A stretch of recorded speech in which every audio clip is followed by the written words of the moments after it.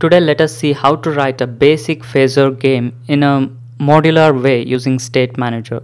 This is our node server. We have two images here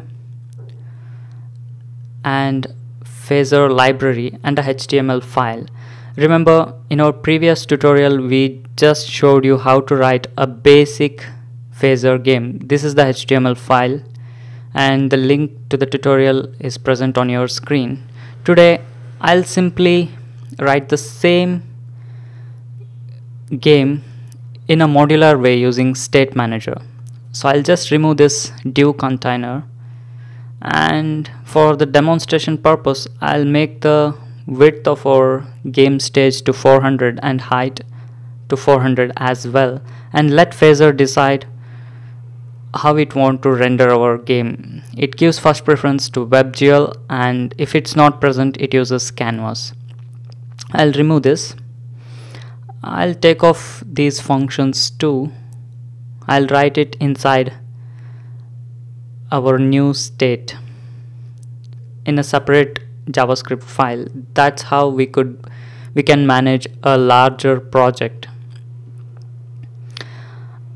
I'll create an object here called technotip and leave it blank for now. Once we have multiple states, we would be using this same object and won't be creating it again. You will know it when I write multiple states. For now, just remember technotip is an object. We'll write an empty method here. The name of our state is main here. So technotip.main is a function. I'll leave that empty. We need to pass this game object to our state so that we could reference it inside the prototype. So the next thing is technotip.main.prototype. We need to define our prototype for this state. That means we need to define preload, create and update methods. We could write our custom methods, and we could even write init and other methods given by phasor. For now we shall just see the preload and create methods. Let's define our preload and create methods. Remember to put comma, that is separate these methods with comma. So now we use this keyword instead, which references to our game object itself, and then load the image. It takes two parameters, first one being the name we give to this image we reference to. The second, I'll call it logo1. The second parameter is the actual path of the image file. We have two images here, logo1.png and logo2.jpg file. So I'll give the path here. I'll load the other image too. This.load.image, I'll give it another name like logo2 and its path. Remember, you could give any name here. Once you give that name, you need to use that name to reference these images.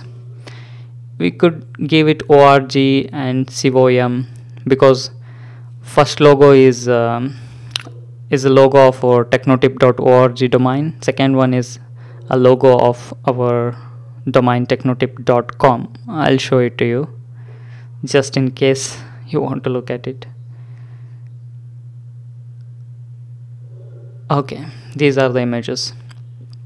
The first one I have given the name as org, and the second image is referenced with the name com.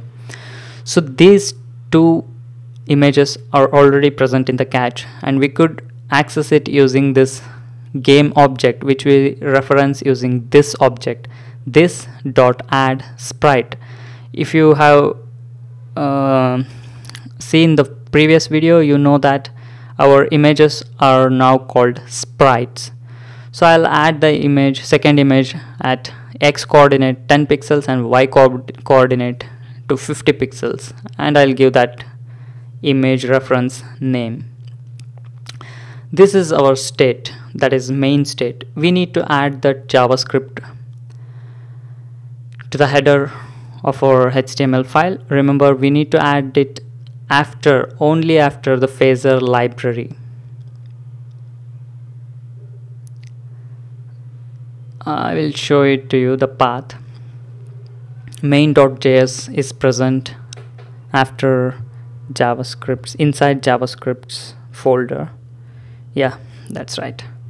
Now we need to add this state after this line using this game object dot state dot add, and we need to give it a name. I'll call it main as well, comma, we need to give the state name technotip.main. Remember, this is our state name. I'll show it to you once again inside our main.js file. So this is our state name. So our state is now referenced with the keyword main, the first parameter of game.state.add. I'll turn on our server, that is node server. We need to actually start this state, but before that I'll show you the result. So 400 pixels by 400 pixels is our game stage. Now everything is fine. This error message is related to server favicon. We ignore that. There are no errors. Now I will start this state by using game.state.start. So by this, our code inside main.js will execute and our logos are being displayed on our game stage. Let me change the y-axis. I'll give it 100 to bring the second logo down. So I'll change even x-axis to 100 just to show you the demo, and it shifts. So this is how we use State Manager to manage larger game projects, and this is a good practice, by the way. In our next video we will show how to make use of update method, and also in upcoming videos we will be showing you how to manage multiple states, because you need to manage menu state, and the actual game state, the preloader state, etc. So I'll show you how to manage multiple states in upcoming video. Thanks for watching. Please share this video with your friends on Facebook, Twitter, LinkedIn, StumbleUpon, etc. Also visit the link present in the description section of this YouTube video, and please don't forget to like this video on YouTube. Thank you.